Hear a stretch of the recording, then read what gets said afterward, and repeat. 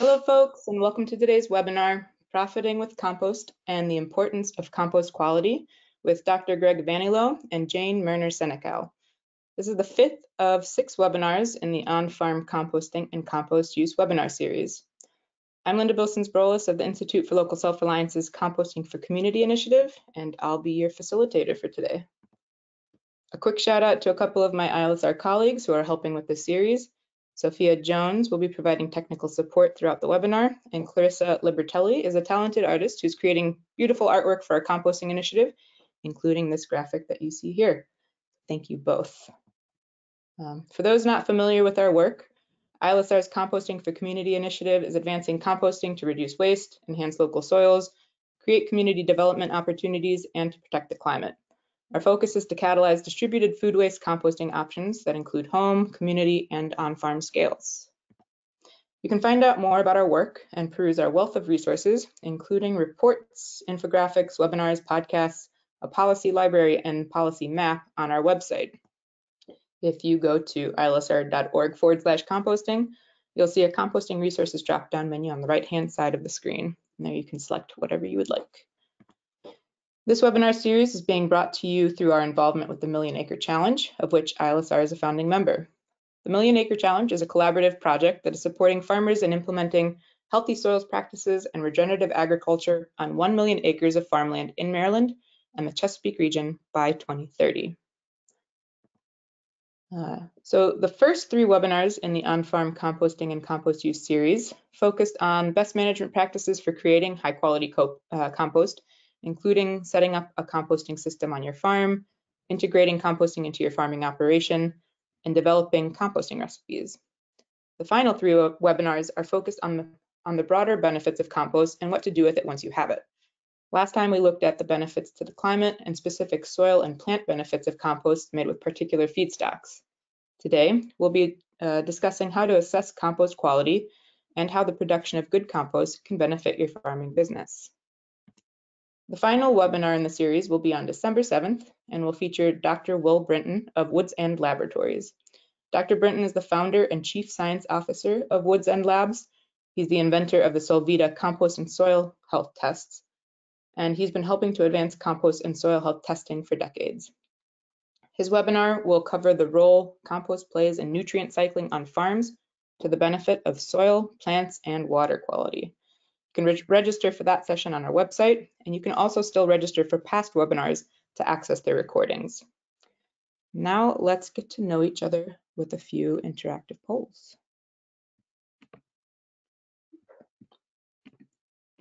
So we will start with, where are you participating from? Northeastern US, Southern US, Midwestern US, Western US, or outside of US? We're always excited to see the folks from outside of the US, but realize that this is not exactly their time zone. So I'll give folks just a couple more seconds. All right. So we've got some good representation from the Midwest today and the Northeast, a little bit from the Southern and Western US, and even a couple people from outside of the US. Welcome, everyone. Next question. Are you currently composting? Yes, already composting. No, but interested. No, but interested in supporting others in composting, or something other. And if you select other, it'd be great to know in the chat or in your questions box. You can communicate with us what that means. All right, let's see the results. So yes, vast majority already composting, awesome. And the folks that aren't yet, hopefully we'll be providing you some good resources for getting started. And other, again, if you're able, enter, just let us know what that means. All right, final question. What best describes your affiliation? Select one of the following: farmer, composter, farm service provider, and then a really big category: researcher, government, or nonprofit. And the other option is other business or other. And we know that you all filled this stuff out when you registered for the webinar, but just so you all can see who else is on the webinar today. So just another couple seconds. All right. Good, healthy third of you are farmers. Welcome. Good representation from composters, research, government, and nonprofit, and other. Thank you all for joining us. And let's go back to our presentation for today. So just before we get started, a few housekeeping notes. You will have noticed that everyone is in listen only mode. We will be taking some questions at the end of each speaker's presentation. You can enter your questions as they come up in the GoToWebinar control panel box, and we will screen them. This webinar is being recorded and a copy will be sent to you after the event. So with that, I'm going to go ahead and introduce Dr. Greg Evanylo, our first presenter. Dr. Greg Evanylo is a professor in the School of Plant and Environmental Sciences at Virginia Tech University. His research has addressed the effects of compost byproducts on plant, soil, water, and air quality, and he is a composting and compost use educator. So without further ado, take it away, Greg. Great, Linda. Thank you so much for that introduction and the invitation to speak today about a subject near and dear to my heart, which is compost testing, which is very critical once one has gone through the process of making the compost. So a few introductory questions to ask for someone who might be considering compost testing is why, in fact, test your compost? So one of the reasons might be to assess the process. So as you're actually producing the compost, turning the compost, aerating it, doing everything you need to do to produce a high quality material, you may occasionally take a sample just to learn how the process is proceeding.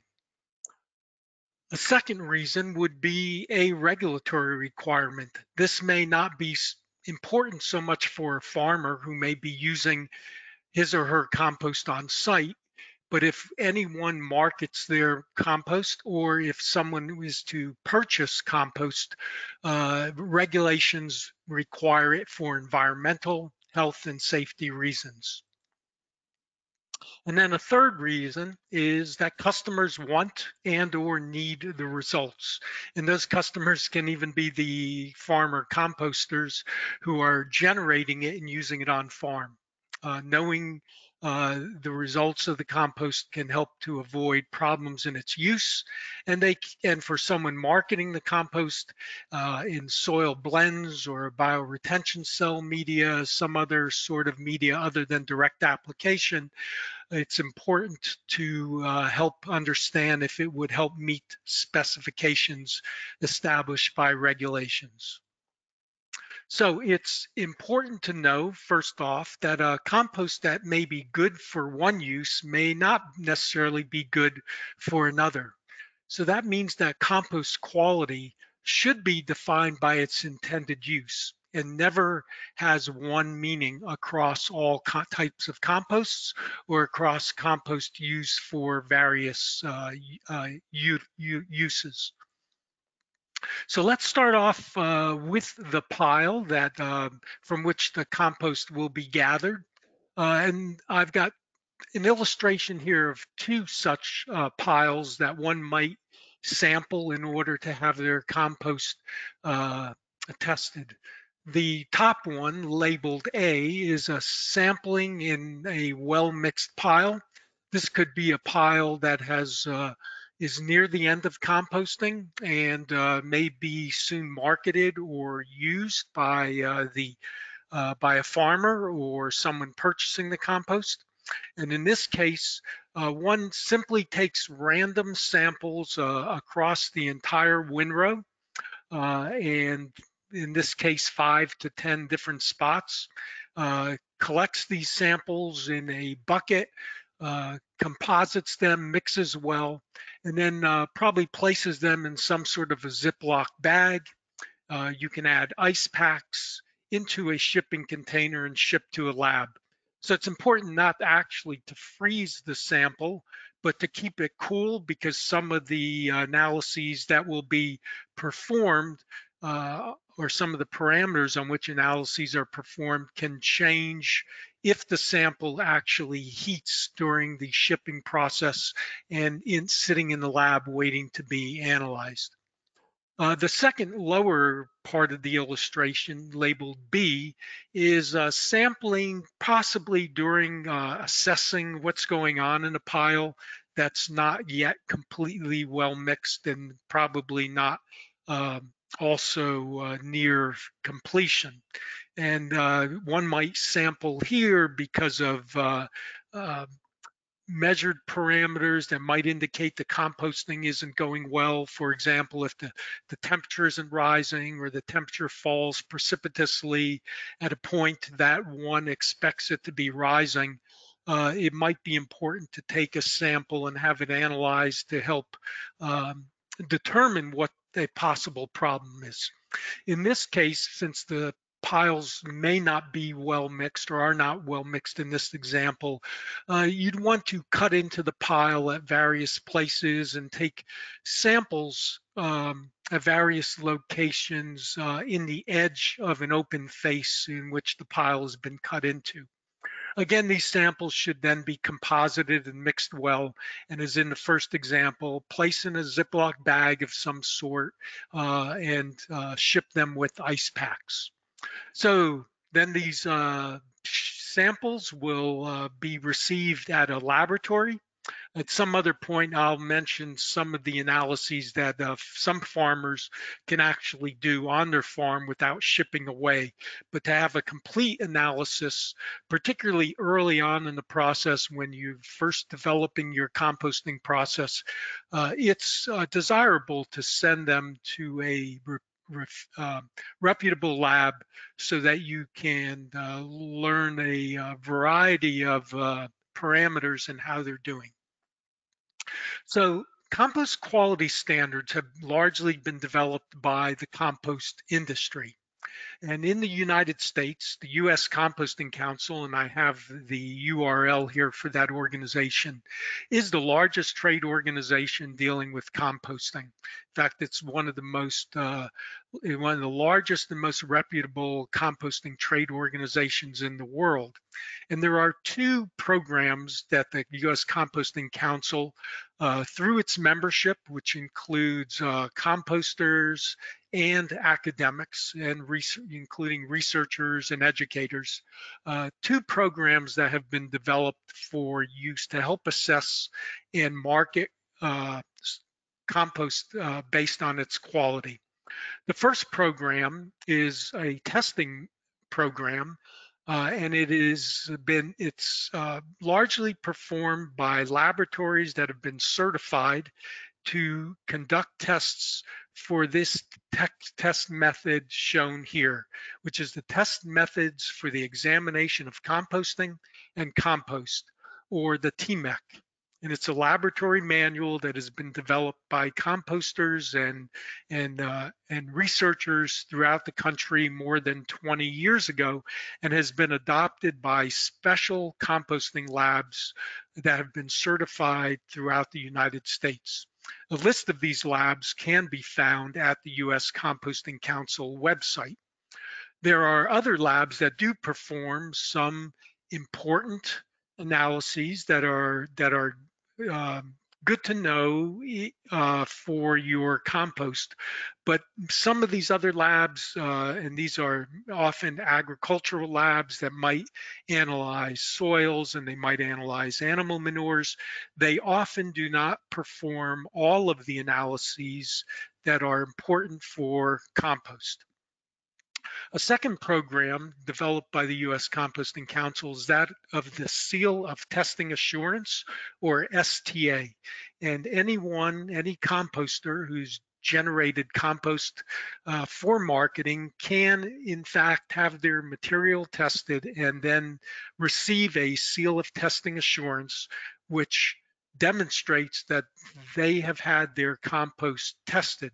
Now, it doesn't provide an indication of the quality of that compost, because as I mentioned earlier, compost qualities can vary depending on their use, but it does indicate that the compost has been tested by one of these certified laboratories. Let's look now at some of the types of parameters that are measured through this U.S. Composting Council program, the Seal of Testing Assurance. And these, again, are parameters whose methods of analysis are specified in the TMEC. As with some of the other ag testing labs, compost parameters include plant nutrients, and we see here the most common ones such as nitrogen, phosphorus, potassium, calcium, magnesium. It will also perform micronutrient analysis. So the compost technical data sheet will show how, in what form that these nutrients uh, are being expressed, and they'll express the results both on an as is or a wet weight basis and on a dry weight basis. Some of the other parameters that I'll address a little later include moisture content, the amount of organic matter in the compost, the pH of the compost, an indicator of the soluble salts in the compost. I'll explain why that's important. And it's usually expressed in electrical conductivity in decisiemens per meter or millimos per centimeter. Particle size also, which is a screen size, certain percentage passing a screen size of a certain diameter. Now, some of the indicators for quality compost that are not typically performed by normal agricultural testing labs include that of stability and what is called maturity. Stability is indicated by how much carbon dioxide is still being released by an active compost, or it can be the amount of oxygen that's being assimilated by the active compost. Maturity is more of an indicator of the fitness for use or potential for phytotoxicity of the compost, and it can be measured by germination, emergence, various chemicals.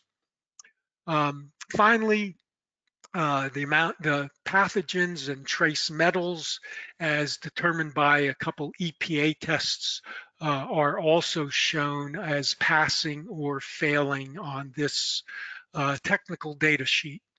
These technical data sheets will also provide information for how the product can be used for a variety of purposes: lawns, flower beds, growing mixes, topsoil, manufacturing, and so on and so forth.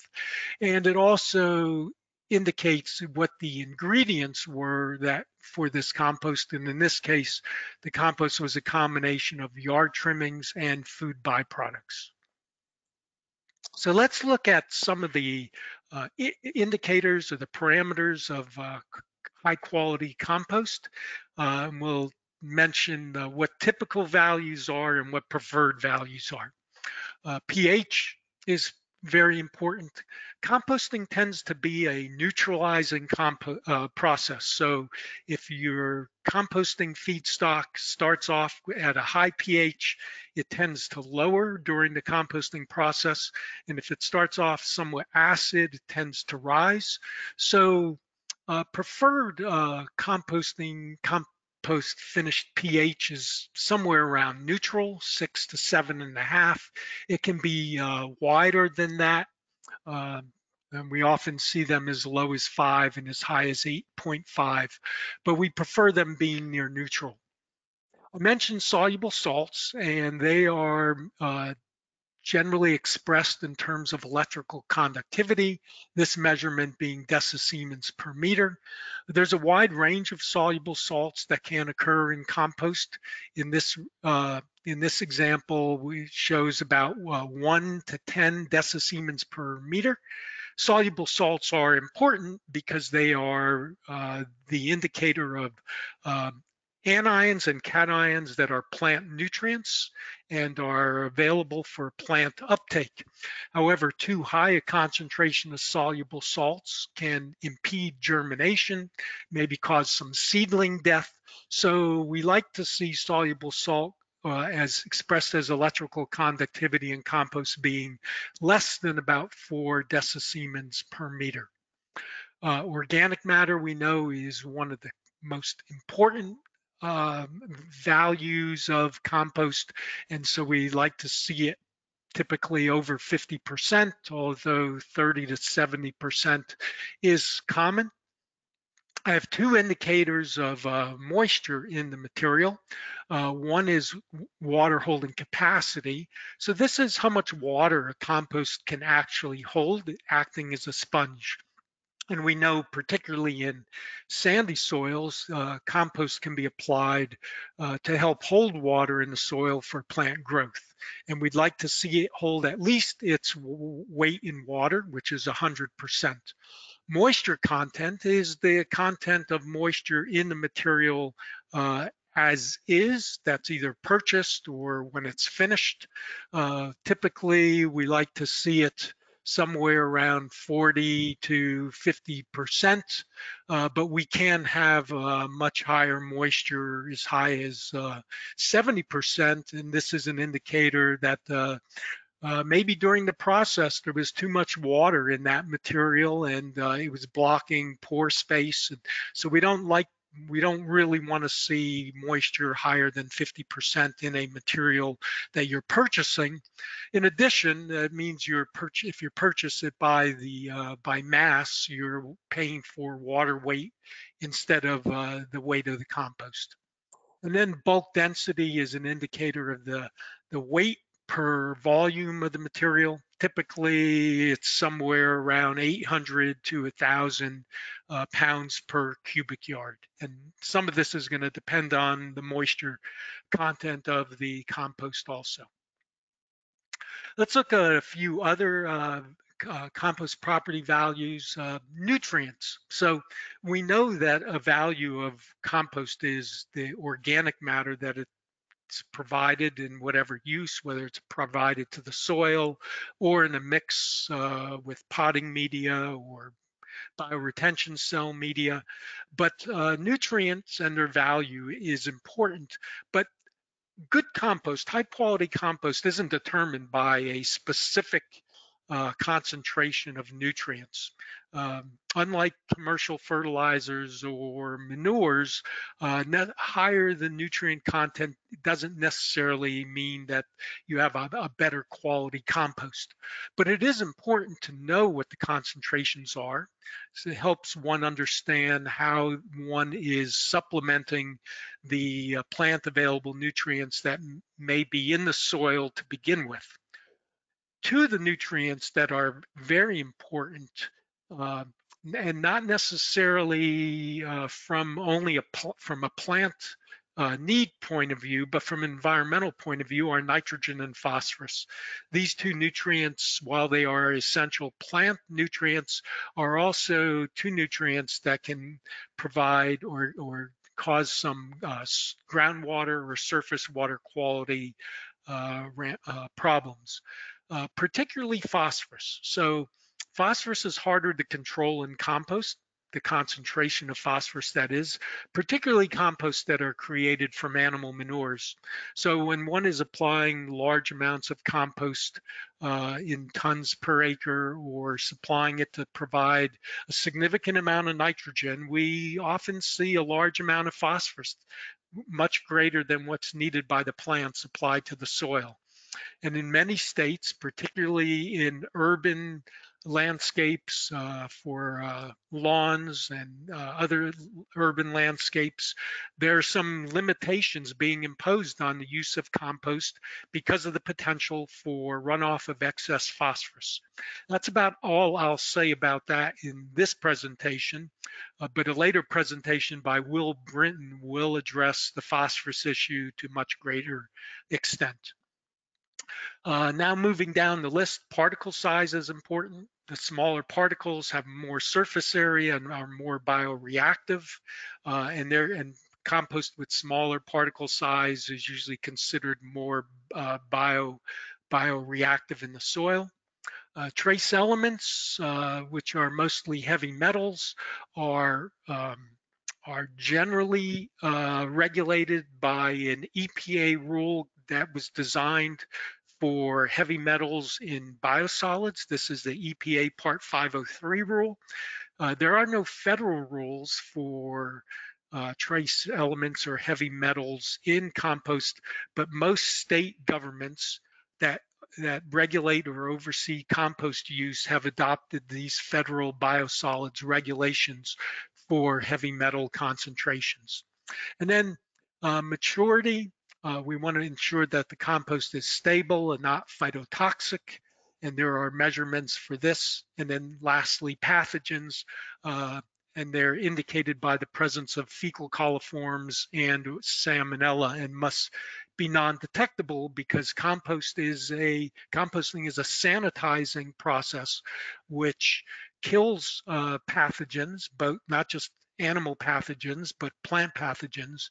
And then the beneficial microorganisms in the compost can also compete with these sort of plant pathogens and animal pathogens. So let's look at a couple indicators of compost maturity that are very specific to compost as compared to manure or other organic materials.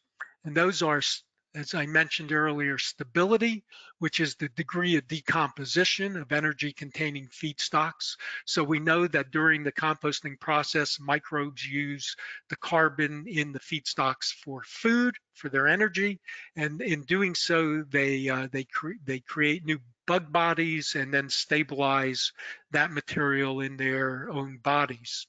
And the other indicator of compost maturity is fitness for use, which can be due to phytotoxicity.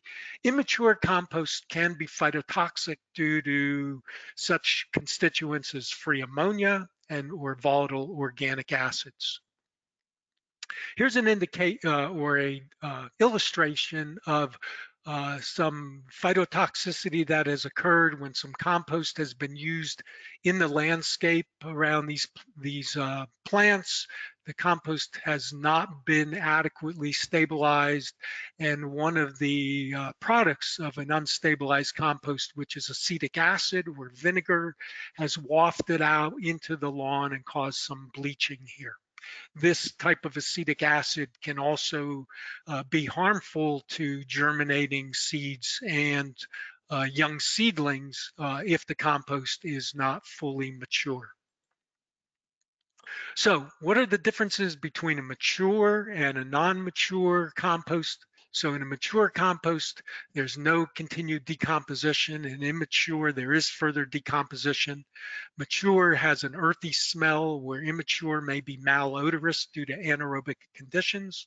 There's no toxicity potential in a mature, but high toxicity potential in an immature.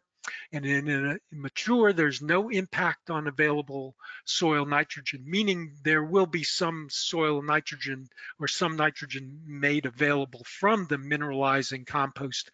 But in an immature material, you can actually get a tie-up or immobilization of soil nitrogen from an immature compost. There are a number of tests for compost maturity. These are for stability. Respirometry tests are those that determine how much oxygen is being taken up by an immature compost or a mature compost. Oxygen taken up or carbon dioxide given off during the process. And then there's two non-lab methods, a self-heating test and a Solvita carbon dioxide indicator, which are also indicators of stability. For phytotoxicity, there's some lab analyses of ammonium, volatile fatty acids, but the most comprehensive indicators of phytotoxicity can be those of biological assays, that is growing plants in some of the compost and comparing it to a control to determine if there's you're having good emergence and seedling vigor from the compost that you intend to use. Here's some methods assessing stability. This is a respirometer in which compost is placed in here in the lab, and then the amount of CO2 that's evolved, or the amount of oxygen that's taken up in the breakdown of that organic matter, gives an indicator of whether that compost is stable or not. And this self-heating flask is an insulated flask into which one places a compost product that one is not sure of its stability. And if the material heats up largely in this flask, it's an indicator that the compost is not yet stable. There should be very little heating if the material is already stable. This shows how carbon dioxide evolution is related to stability. These dots indicate different CO2 that has evolved from composts of different age. And we see that compost that's 10 weeks to 40 weeks in age evolve very little CO2, but immature, earlier compost gives off a lot of CO2. And it's this type of a relationship that enables one to determine from respiration whether or not compost is stable or not. Here's the Solvita quick test that was developed by Woods End, and we can measure two methods of maturity: CO2 that's evolved and ammonia that's evolved, by placing compost in these jars, which are sealed, and the jars contain some paddles which have a substance on them that absorbs CO2 or ammonia and then changes color. And the degree of color change indicates whether there's been a large or small amount of either CO2 or ammonia that has been given off. And one can then tell the degree of maturity based on the color change. Let's look at some of the bioassay studies. One is the CREST seed test. It's been approved by many composting organizations. It's one of the most widely recognized plant species for compost bioassays. It's moderately sensitive to salinity, and it's insensitive to a class of herbicides known as oxinic. And this is how the process would work. In one compartment, we grow these cress seeds with a control that we know produces a fine product. And in the other, we grow the seeds with the compost.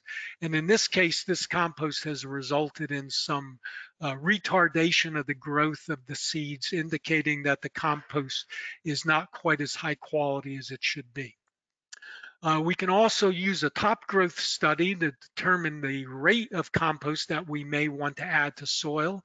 In this case, a control containing no compost, and then soil containing 20, 40, 80, and 100% compost were placed into these pots, and then bean seeds were grown and the top growth was measured. And we could see that early on, up to 20% incorporation of the compost, there was a good growth, and then the growth began to be reduced. This compost had a high electrical conductivity of 8 decisiemens per meter, which meant that higher additions resulted in a high salt content and interfered with the growth of the plant.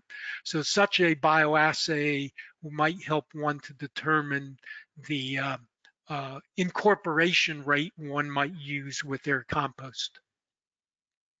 Another type similar study uses a root growth indicator.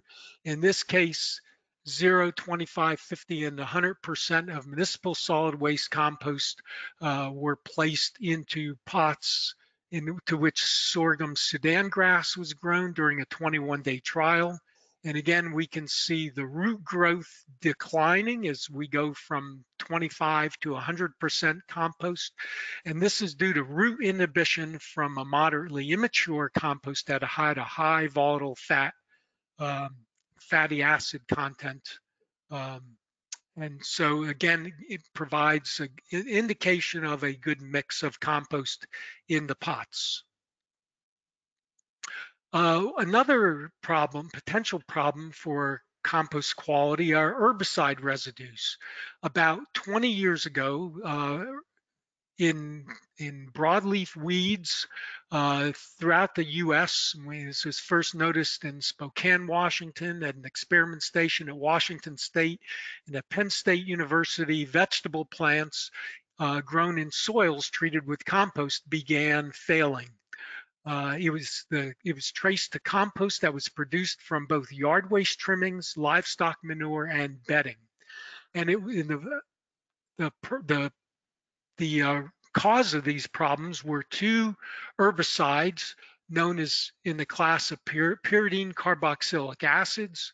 One is clopyralid and one is picloram. Clopyralid is largely a turf grass herbicide. Picloram a hay and grassland herbicide. Both of these mimic plant growth regulators, such as auxins. They're very water soluble. The composting process will actually degrade these, but because they act as plant growth regulators, they are phytotoxic at very low concentrations. In fact, not just less than 10 parts per billion, but some plants are affected by concentrations as low as 4 parts per billion. So these certain feedstock containing these, such as hay, which has been treated with picloram, or turf grass, which has been treated with clopyralid, even manures of animals excreted that had just fed on the hay have been and then composted have been shown to have high enough concentrations of the picloram in them to cause the problem. So it's extremely important to ensure that you know the source of your feedstock for your compost. And these materials are broadleaf herbicides. They don't affect grasses, but they affect a multitude of broadleaf plants. So there are some herbicide residue bioassays that can be performed. And here we see some leaf curl that's typical of these sort of herbicides in a clover, and it's shown these are at very low herbicide levels. Compost quality, particularly if you're marketing the material, is also influenced by the presence of inert contaminants such as metal, glass, or plastic fragments. Metals and glass have the potential for both physical injury, and the sources can be trash or demolition materials. Plastics have an aesthetic potential problem, and we know that there's some problems with microplastics. And typically, we want to see the total of metal, glass, and plastic in compost be less than 1% by weight. Finally, I mentioned the trace elements. Most of these, which are heavy metals, the 503 limits in parts per million are listed for each of these metals, and these are the averages of over 3,600 samples that were analyzed by the Soil Control Lab, which is a certified composting lab in California. And the averages of these metals and trace elements are orders of magnitude typically below what has been deemed acceptable by these 503 regulations. So in summary, compost testing is necessary to assess the process, to meet regulatory requirements and provide information for customers, especially for meeting specifications.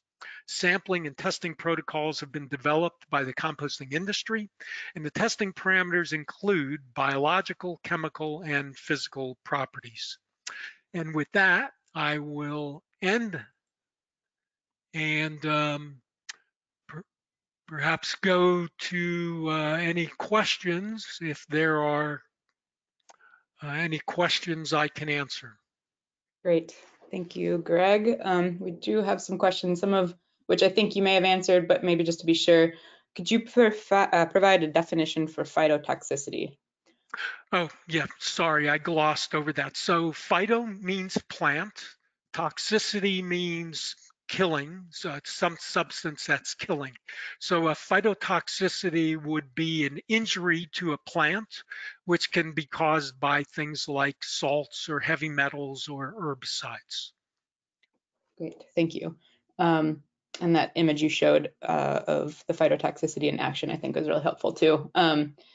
There was a question about, I think you touched on microplastics and you touched on herbicides. I didn't catch if you touched on pharmaceuticals, but the question I think is more about STA certified labs versus other certifications, and whether there's a difference in what they test. And I guess pharmaceuticals, if you didn't touch on that. Right. So there is a tremendous number of parameters that are tested during the STA process, larger than is typically tested for by agricultural labs. And again, they include elements such as the nutrients and macronutrients and micronutrients and salts and pH, and physical properties such as particle size, water holding capacity. To learn everything that's tested in the STA, I would recommend you go to the U.S. Composting Council website, and there's a good description of the STA program and the variety of what's tested. They also have there the labs that do the testing and the variety of parameters that are tested in the TMAC. So what wasn't and I'm not sure if this is part of the questions, but you did mention early on during this question, Linda, about pharmaceuticals, and typically these will not be tested in the during the TMEC, but they could be a source of some potential problems. Typically, pharmaceuticals are well degraded in a compost system. In fact, most herbicides are. The only herbicides that have been shown to pose that problem of having some phytotoxicity are those pyridine carboxylic acids. So while they are decomposed, they are so bioactive at such low concentrations that they can still pose a problem. If one is concerned about pharmaceuticals, say from what in manure, you might have to go to a specialty lab, but in which case it could be very expensive because you have to know which pharmaceuticals you're looking for. There's no black box type of analytical procedure that will test for a variety of pharmaceuticals without specifically stating it. Plus, there's a much more complex system for how one samples the kinds of containers that one places the compost in, and the sampling container that will get delivered to a specialty lab.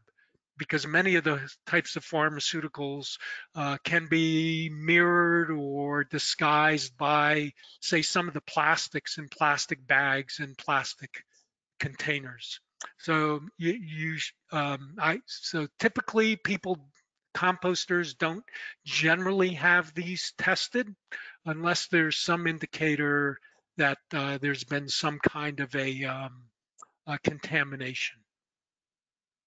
Great. And on the topic of plastics, we're definitely getting a lot of questions about PFAS and just whether it's inevitable that composts will all contain some level of microplastic in them.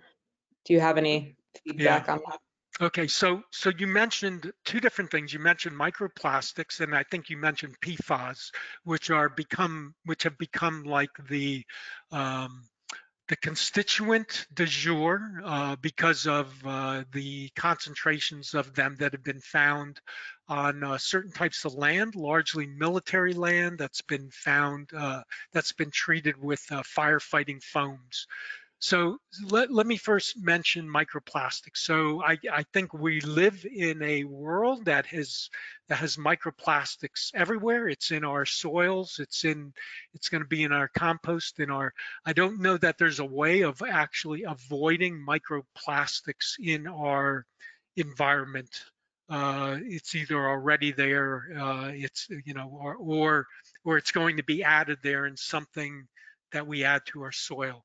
PFAS, PFAS are uh, uh, for those who aren't familiar with them, are a number of different chemicals which are often called forever chemicals. These were developed back in the 1950s. They're used in so many different products. They were used in Teflon coatings, and they're used in many other different coatings and in firefighting foams. And they've been discovered in groundwater in New England, and there is actually a New England composting facility that was forced to stop selling their compost because of higher concentrations of PFAS chemicals in their material. In general, I will say that the concentrations through the risk assessments that have been done has shown that the concentrations in most compost products should not elicit concern, but it's important to know the source of the compost to know whether or not there's potential. Just about every composter in the country is looking at their feedstocks and trying to determine whether some potential exists for contamination with these. They've been linked to some of the processes that take place in the paper pulping industry. So some higher concentrations occur then, but what we find these chemicals everywhere. We find them in food wastes.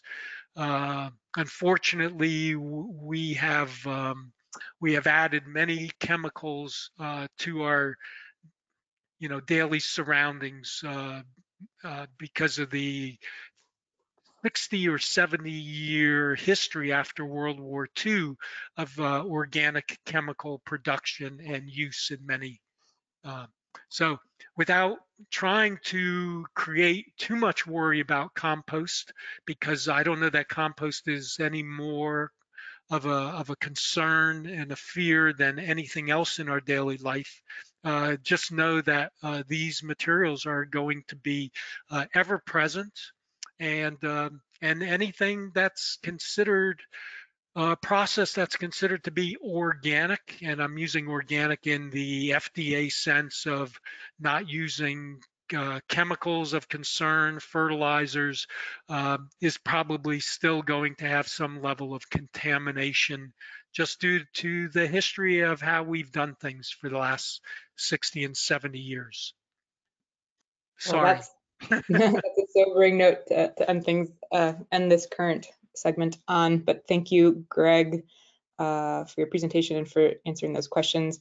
At this point, I'm going to switch things over and introduce our next presenter. It's my great pleasure to introduce Jayne Merner Senecal, who owns and operates Earth Care Farm in Rhode Island, which was started by her father in 1977. With the help of 3 generations of Merners and a small dedicated staff, the farm raises produce and cattle, but is most well known for its Merner's Gold compost.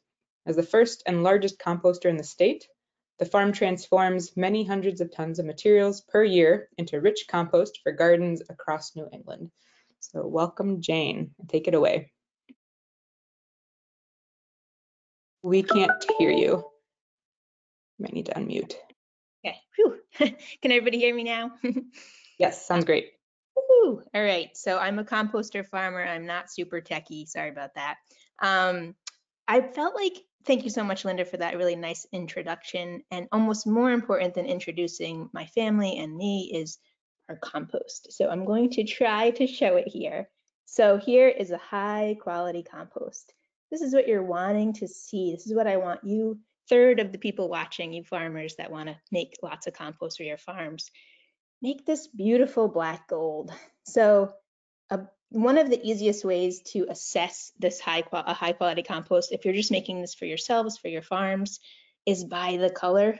It should be nice and dark and black. There's so much you can tell by just sensing and feeling the compost. So the color, the texture, it's got this beautiful crumb structure. So it's mostly coffee ground-like, but there are these little aggregates that are so great and filled with, I'm gonna get this on my computer, these beautiful pores that microbes are gonna find. There's just a habitat that they can thrive in. The other thing is use your nose. So Dr. Evanylo talked about this earlier, but it smells amazing. This should smell like when you walk your field after a little rain and you get that loamy smell, just earth. It's got a name, geosmin. I love that so much.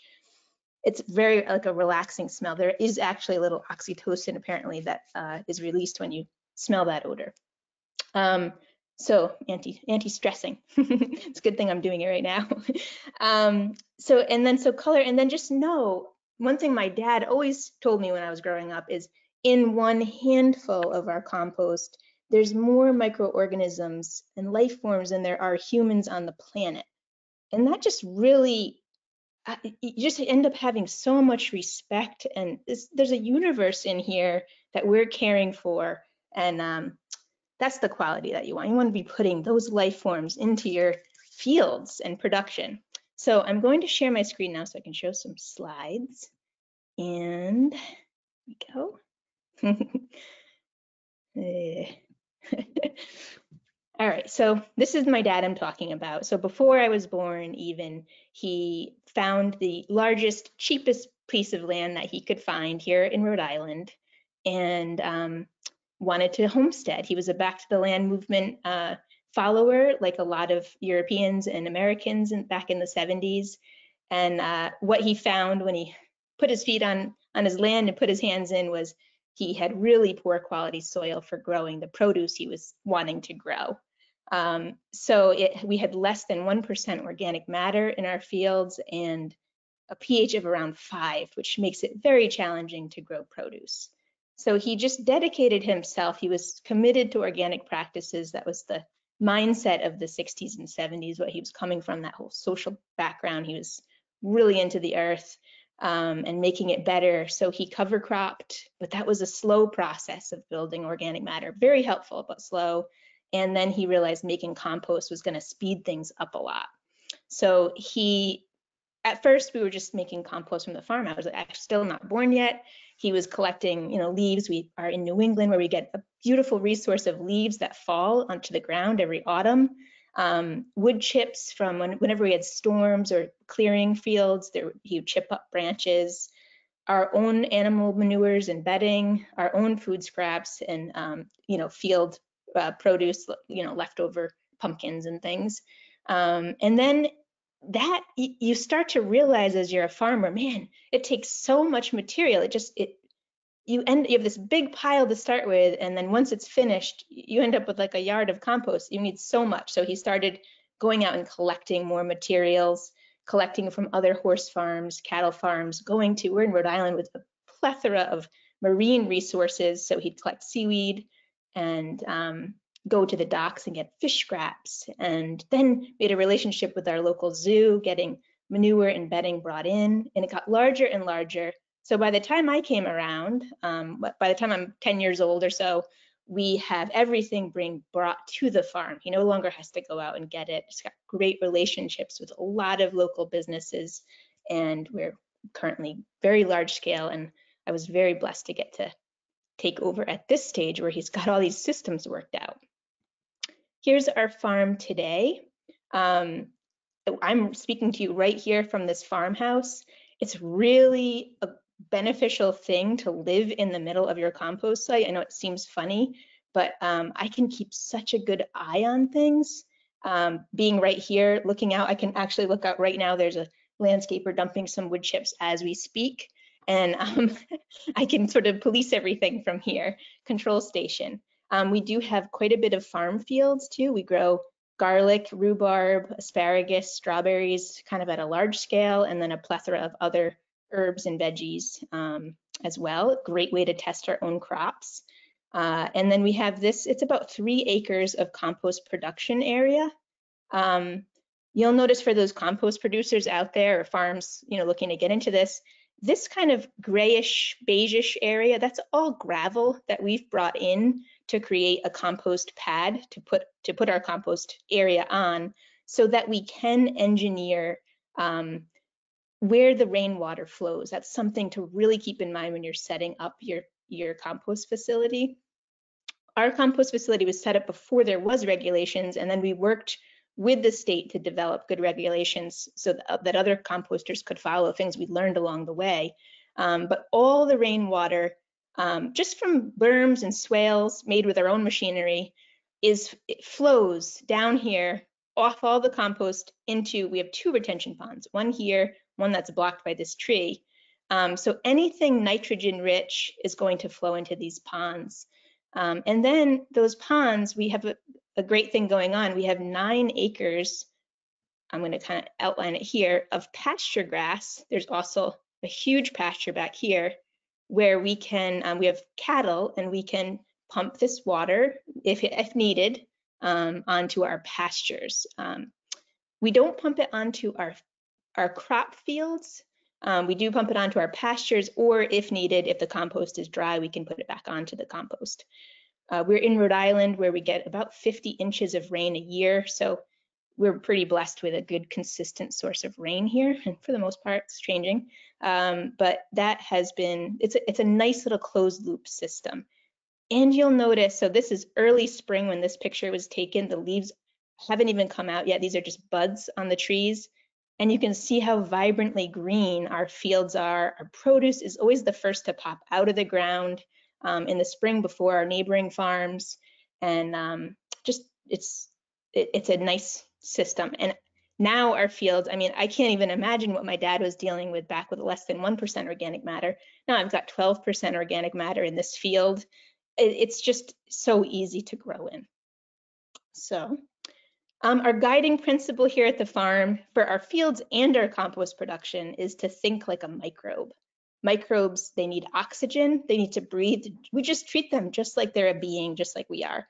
So avoiding compaction in your fields and in your compost in particular is going to be key. You want to be able to have those air pockets in there for them to breathe. So that means we find it takes 3 weeks to a month before those microorganisms they're breaking everything down so quickly, metabolizing things, the space in the pores gets reduced. So then it's time to flip after about 3 to 4 weeks. Keep that aerated. We're pretty much flipping every batch every 3 to 4 weeks. And the microbes need food. We have found, just from messing around over the last 40 years, that the wider range of inputs you're putting in, feedstocks we're adding to the compost, the better our compost is. It kind of attracts different microorganisms if you have lots of different feedstocks, rather than just yard materials. We have yard materials, but we have animal manures and fish scraps and coffee grounds and cranberry matter and all sorts of brewery byproducts, tons of different things, which we'll see on the next page. And aiming for a carbon to nitrogen ratio for us of 30 parts carbon to 1 part nitrogen. So you're needing a lot of carbon. I'm going to assume a lot of people know the basics of composting, but the carbon is basically, for us, leaves, wood chips, bedding, and the nitrogen is we have fish scraps, food scraps, manures, and there's probably other things I'm forgetting, but keeping that balance in mind. So a lot more carbon to nitrogen. There's definitely charts you could look up online in the beginning to get a feel of what that looks like, when you have your different inputs you're putting in there. But it is, after a while, becomes a bit of an art. You can tell by the texture when you're mixing it up. Microbes need water. This is one thing that's hard to regulate if you have open piles, which we do, but keeping the compost moist but not saturated. So we're always aiming for 50% moisture content during the whole process of composting. it's a bit of a challenge, but it's a good goal to have. So when it comes to your farm profiting, I can't talk enough about the value of compost. So like I said, our fields are just amazingly fertile right now. So this is 1 clove of garlic. I've been now saving garlic seed for 20 years, and every year picking the best cloves and replanting those. And just the crops we can grow are incredible because of amazing organic matter content, this soil life that's happening here. This is my son. He just pulled these carrots out. I don't really have to say anything. I mean, it speaks for the health of the soil alone. This was a sweet potato we grew last fall. I dug it up with a class of children, 3rd graders, and it was 6.5 pounds. It really just created a buzz in our community. I ended up donating it to the school for their auction, and the school, a bunch of parents pooled in together and bid $6,000 on the sweet potato and donated to a local food bank. I mean, that's like incredible profits. And then this is a picture of my husband. He's 6'2", with this a bunch of our rhubarb from our 40-year-old rhubarb patch. It's just, you know, you're gonna profit more from your crops being more robust. And I can't talk enough about the soil tilth. We had 2 years ago a severe drought here in Rhode Island in the summer, and our crops did great because your composty laden soils are going to hold moisture so well. And then this past year, it was like we had one day with 9 inches of rain, and then a week later 5 inches of rain. And it feels almost miraculous, but it's not. There's science to it that the water could just drain into our fields because we don't till, and we have the compost has all that porosity, so the water can actually soak in like a sponge and be absorbed. So you're going to create amazing resilience on your farm if you can add in a lot of compost. So that's the main way it's helped us profit. No, there's so many ways, but that's one. Second way is clearly with sales.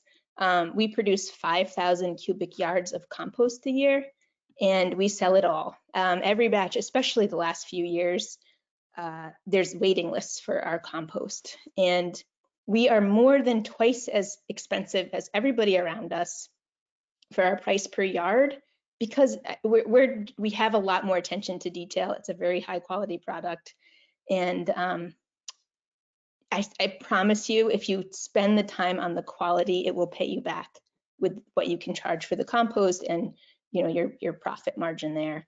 So it's well worth it. And the variation here is we have $80 if you get this, you know, the straight compost by the yard in a truck, or it's $365 if you get some of our fancier blends. We have a cannabis growing blend that's what that goes for. So it's all in between. Oops. Okay, so our next thing is the way it's helped, compost has helped us profit is through tipping income. And we're a little bit different. We have very reasonable tipping structures because I'm really looking for, my income comes mostly from the compost, not from the tipping income. I'm looking for these resources to make a really good compost. So, and you saw 30 parts carbon to 1 part nitrogen. I need a lot of carbon sources. So I don't charge for carbon. We want leaves and wood chips, chipped brush. We take that in for no fee, but it has to be 100% clean. And so people are saving, you know, businesses are saving money by bringing it here, but they have to be more careful because we're very careful about that. We do charge for things that are harder to handle, like the gurry, clam bellies, offal, that's fish scraps. That stuff is very difficult to handle. It's got odors, you know, it comes in trucks and it smells when you dump it. So we do need to charge for that, but it's an amazing resource for our compost when mixed in properly. Seaweed, which I know a lot of you don't have that in your areas, but it's a great resource. I promise you there's something in your area that is going to be as equally exciting as some of these resources that we get to have.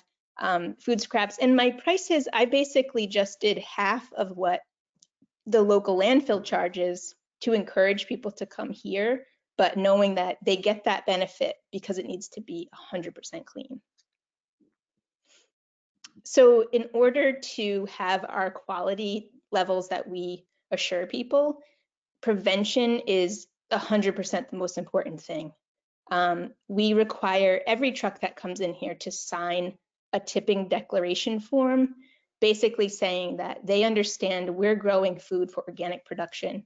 There cannot be any contaminants, no glass, no metals, no plastics, no herbicides, no toxins at all. And they have to sign that. So that's step number one.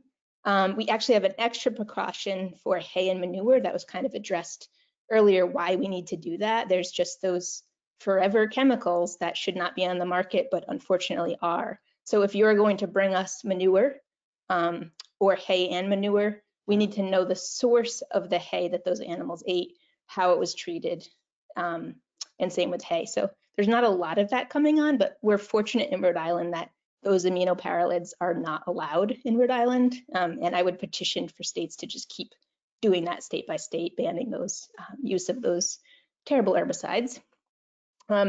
The third thing is to inspect each load visibly, even after it's been signed. Sometimes the truck driver doesn't know that there's some coffee cups in the back or something. And it only takes a one time of kind of scolding, all right, this load is contaminated, and we will actually take our tractor, load it back into the truck, and they have to take it to the landfill. It happens every, so often, a couple times a year. Maybe a plastic bag went through the wood chipper and you get bits of plastic in your chips. I'm not going to accept that. You're going to have to take that back. And that really, that happens once to somebody, and then they're much more careful about what's going on. So there's a few of us, we call it policing the loads, and we get to just check them visually. And then when it rains, this is something to prevent problems, is make sure, I actually love to walk the site with my crew when it's raining to see how all the water is running off the piles. If we notice an area where water is pooling and creating anaerobic conditions around the bottom of the pile, we will quickly work to ameliorate that and make sure that we create a berm or swale so that that water flows properly away from the piles. Record keeping is key. We have a meeting at the end of every day where we record any inputs that went into the compost. That's a daily thing. It's just a really simple Google form, Google Sheet. And that's for each batch of compost has its own sheet. Weekly, I take temperatures and I take those in 5 spots of each batch to make sure I'm very, very careful to make sure we're getting those hot temperatures, because I don't want any weed seeds in my finished compost, mostly for anybody, but what a pain that would be to bring weed seed into your fields. And I know that's a common mistake that composters make.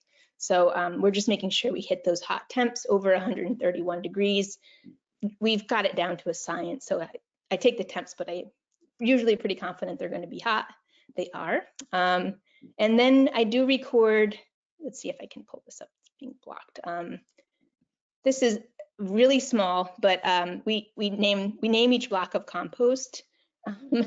It's easier for me to talk about the compost batch named Felicia and when she's supposed to be ready, making sure we can test her then, when we start selling, when we've turned, the dates we've turned her, and then you can see taking the temperatures each week, what we've recorded. And then I have like special notes I can add in if I notice something, oh, there's extra fungi growing in that batch, or great results, and what do we do, so that's important to see.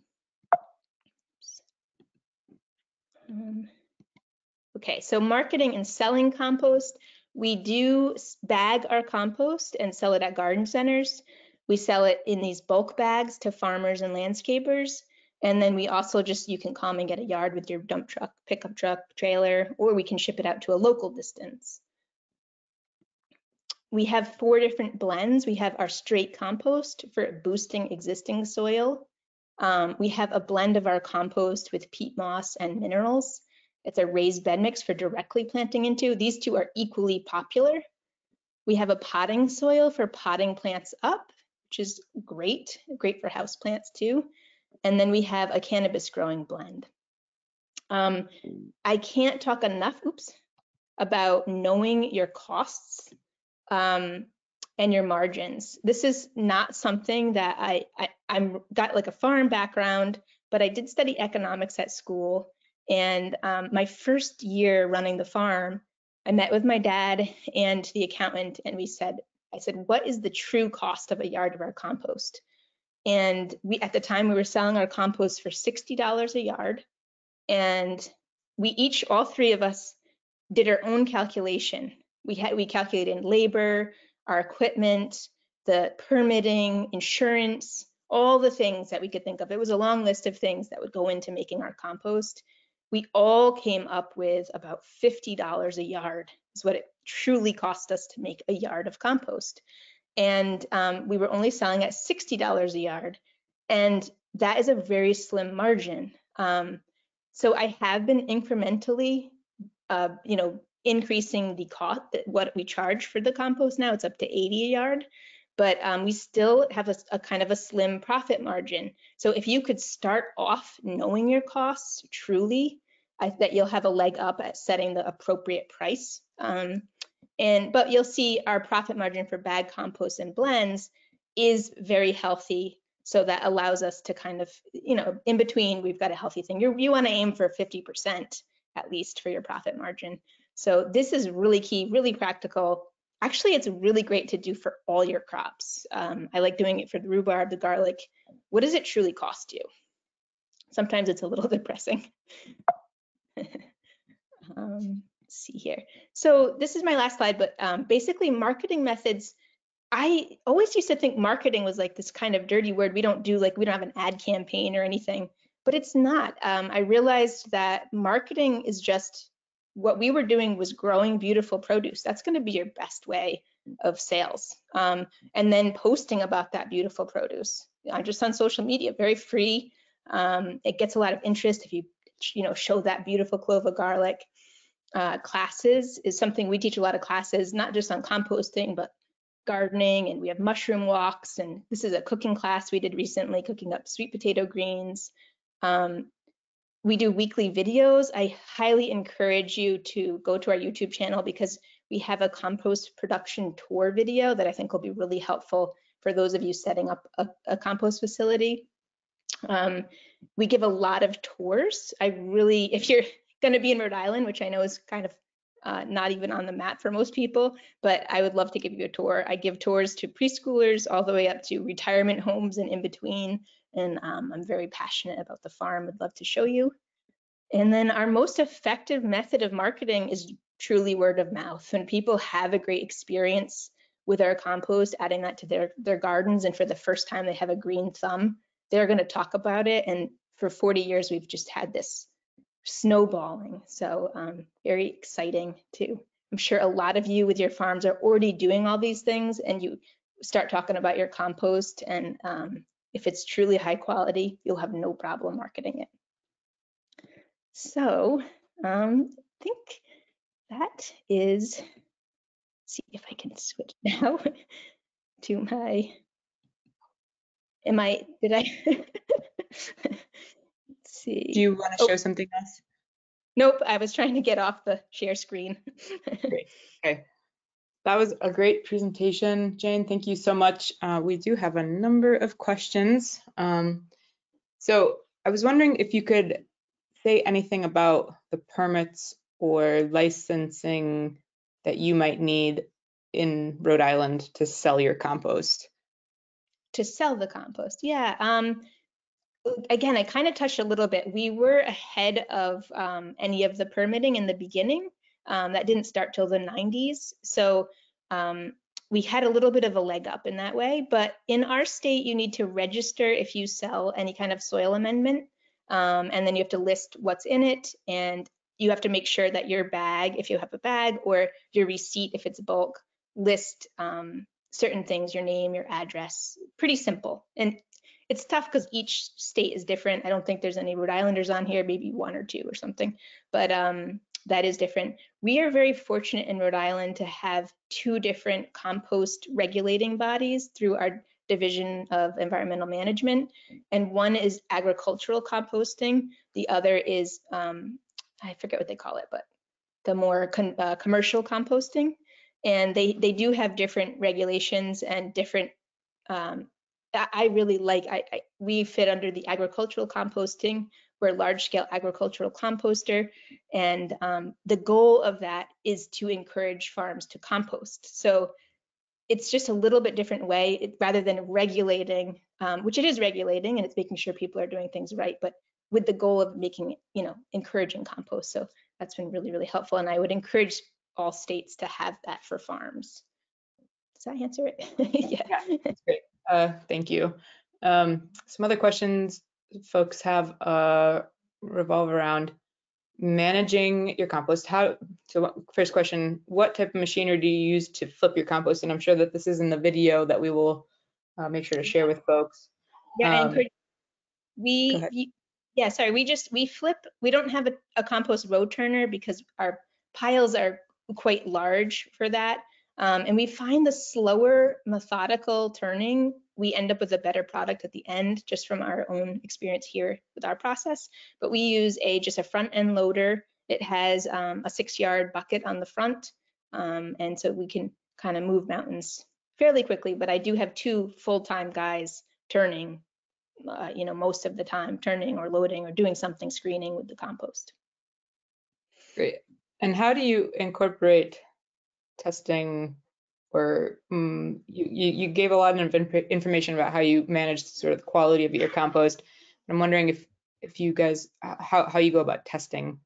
You know what, I skipped a slide, which I can just talk about, but we do test at 3 different labs. We send out for a biological analysis, not the same way that the last presenter was talking about, but to measure the microbial activity, microbes, fungi, all the in-betweens.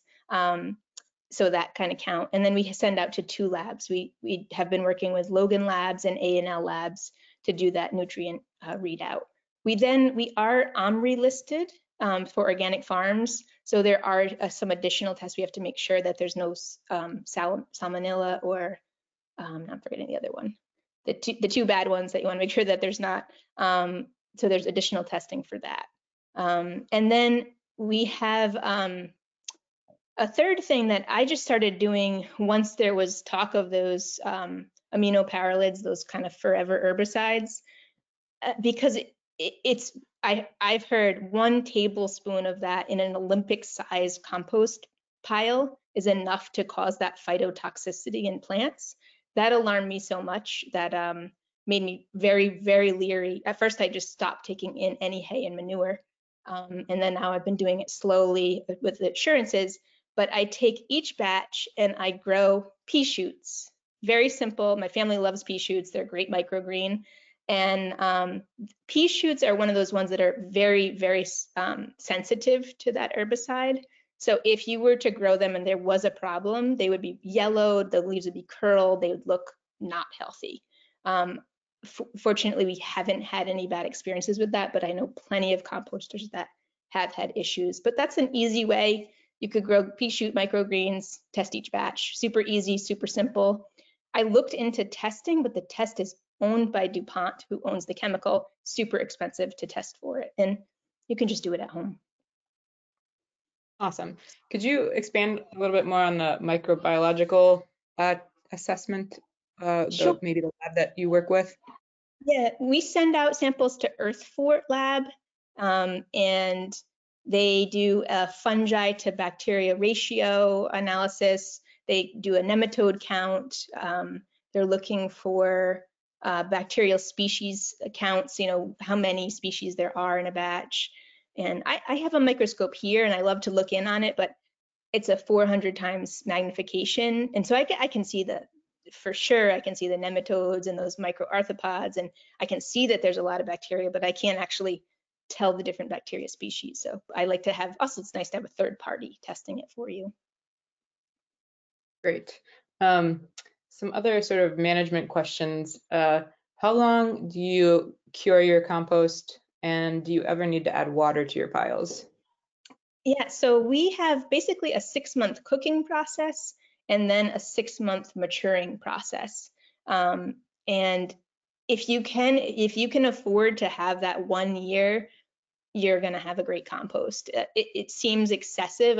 I don't know any composter going quite that long. Sometimes we even go 18 months if needed, but the demand is so high, it's hard to do that right now.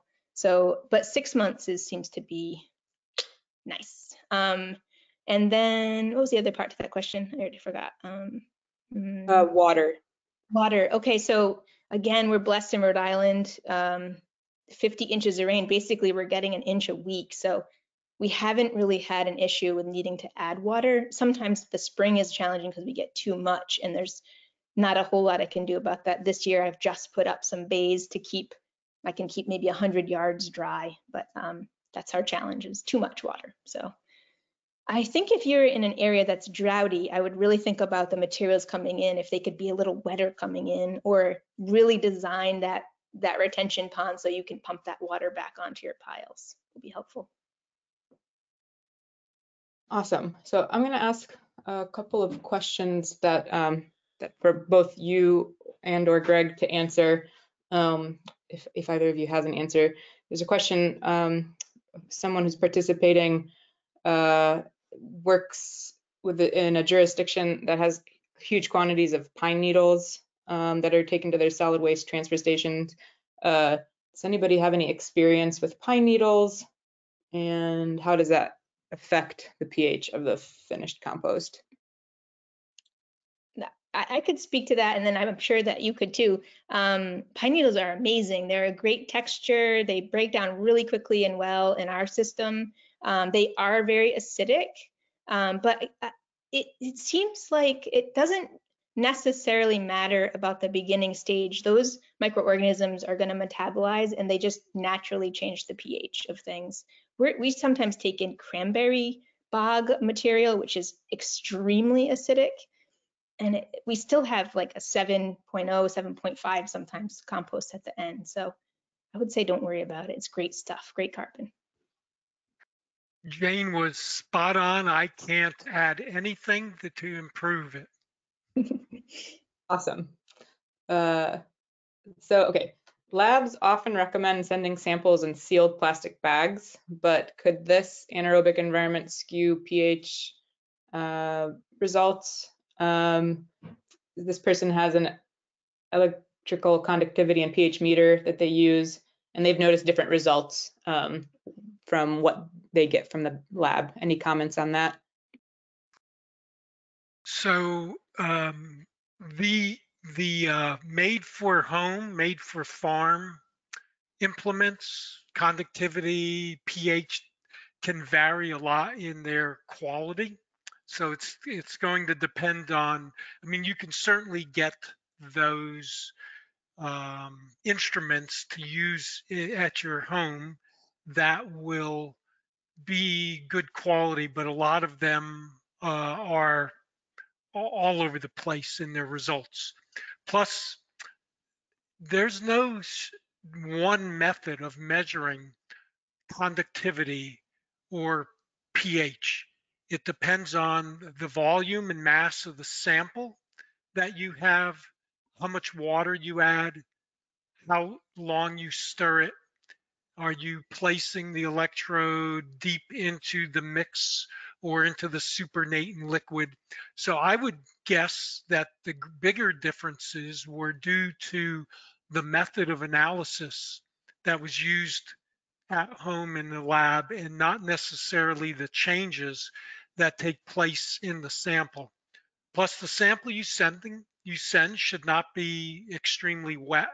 I can understand if you're taking a sample during the process and it still might be 55% moisture, but if it's the end of the process and it's 40%, 45% moisture, it shouldn't change in a day or two in a cool environment packed in a container with an ice pack. But it's possible if you've packed it and left it in the sun and it's decomposing, it can have a negative effect on the results measured in the lab.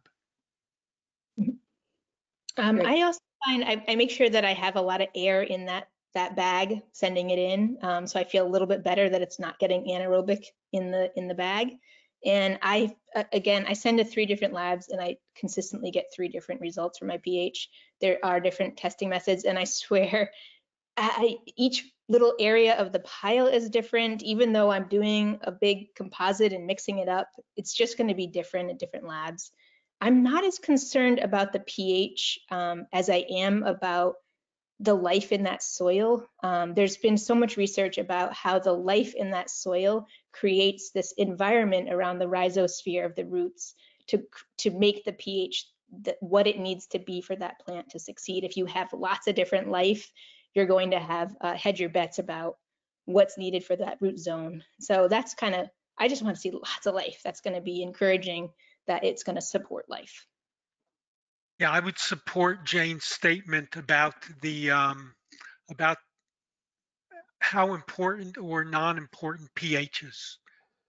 Certainly, you don't want to be using a very high pH material around your blueberries or your rhododendrons, and it's more important to know the pH for that use because it's a strong buffer and it can raise the pH.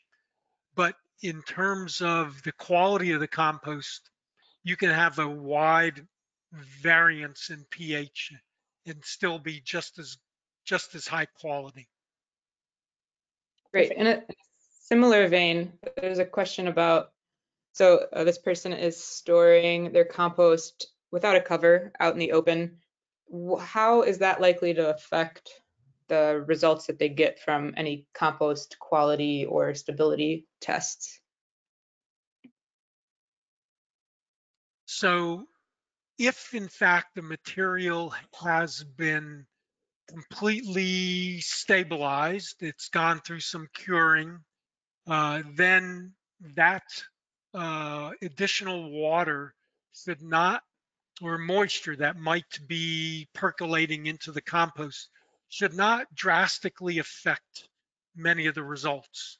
The results would be more affected by the external effects of moisture in the pile.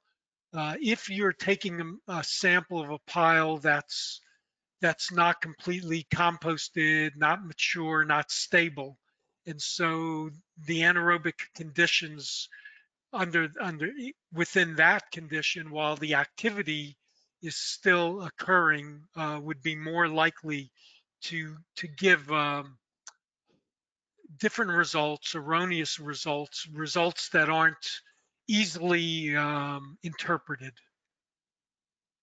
I would agree, and I would add too, it depends where your pile is. I see a lot of farms that they put their finished compost in this like swale, like it's like a bowl, and then it rains and the water's sitting in there pooling. That is, even if you have a great compost to start with, if you're leaving it in those conditions, it's going to revert to anaerobic conditions and not be great anymore.